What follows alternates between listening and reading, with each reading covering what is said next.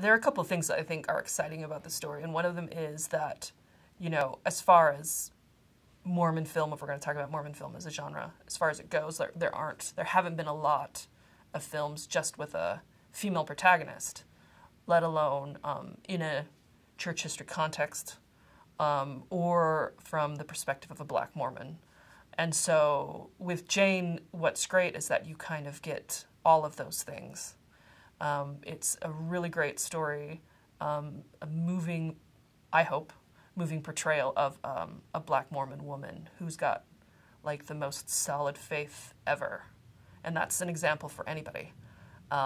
So I just, the movie's, I think it offers a lot of firsts.